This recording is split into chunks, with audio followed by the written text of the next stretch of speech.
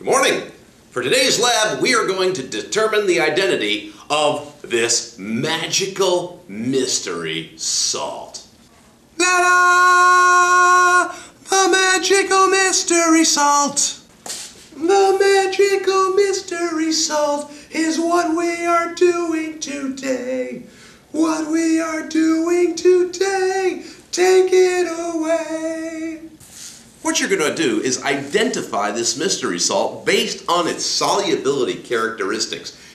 You're going to create a solubility curve for this salt.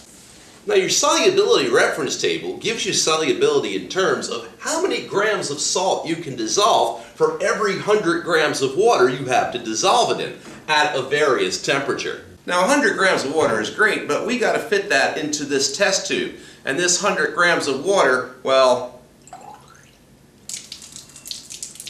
that's just not going to fit into the test tube. So what we're going to do is we're going to scale this lab down by a factor of 10. Instead of using 100 grams of water, we're going to use 10 grams of water. And we're going to use proportionately that much less salt. So instead of using 40 grams of salt, we'd only use 4 grams of salt. Instead of using 60 grams of salt, we'd only use 6 grams of salt. Everything will be scaled down by a factor of 10.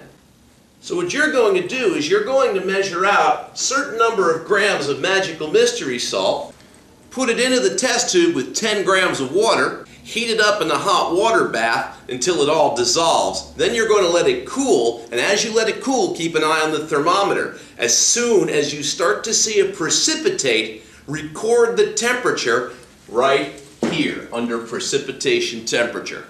So you're going to get data for 3 grams, 4 grams, 5 grams, 6 grams, 7 grams, and 8 grams of magical mystery salt per 10 grams of water.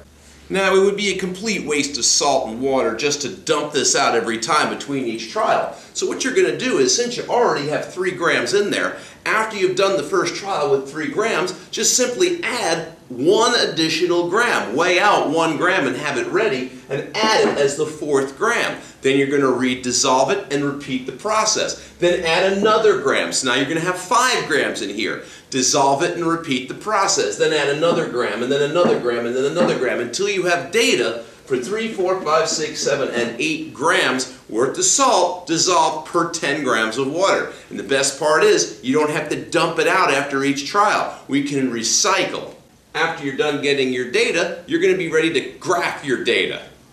You're going to plot the precipitation temperature on the x-axis and the equivalent grams of magical mystery salt per 100 grams of water on the y-axis.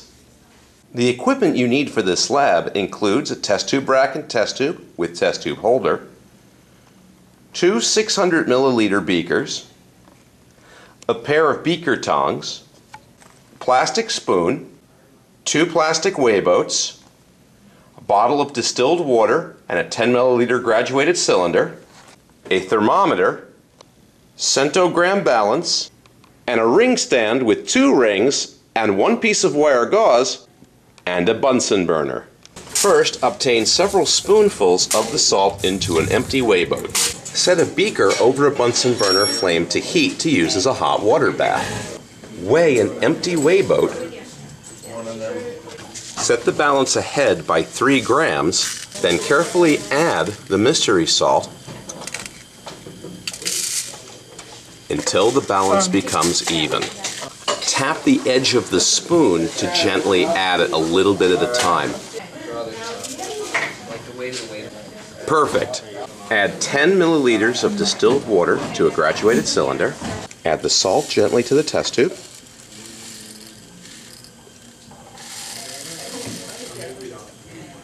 And then add the 10 milliliters of water to the salt.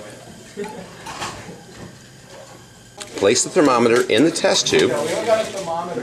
Place the test tube into the hot water bath and stir using the thermometer to dissolve the salt, holding on to the test tube holder to keep it steady as you stir.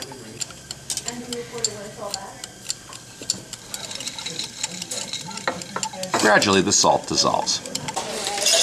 Obtain some ice in a beaker.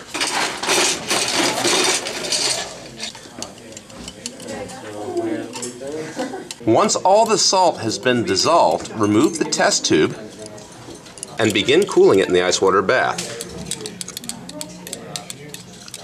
Dunk, up, stir, check. Dunk, up, stir, check. Dunk, up, stir, check. When you see it precipitate, record the temperature. Okay, once you've recorded the temperature, you can now add the next gram in line and repeat the process. Repeat this process until you have data for 3, 4, 5, 6, 7, and 8 grams worth of salt.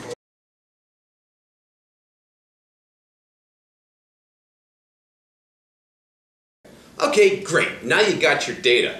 Now what you're going to do is you're going to identify your salt based on that data by comparing your solubility data with the solubility curve reference table. But the solubility curve reference table gives you the solubility in terms of grams of salt per 100 grams of water.